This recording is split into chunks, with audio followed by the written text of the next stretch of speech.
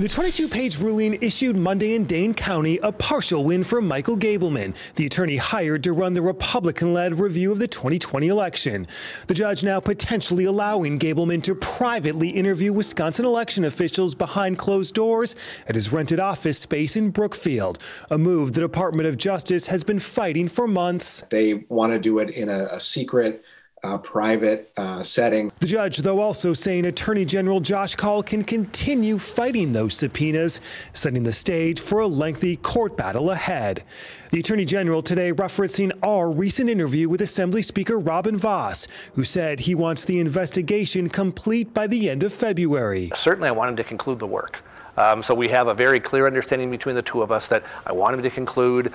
Like I say, nowhere did I anticipate that this would take as long as it has. In response, Kaul said in a statement, "It is my hope that former Justice Gableman will withdraw these unnecessary subpoenas rather than continuing to litigate over them." Gableman's team tonight has not publicly responded. Gableman has also recently issued a new round of subpoenas targeting city IT departments and has also continued to show interest in privately interviewing election officials in the state's 5 largest cities.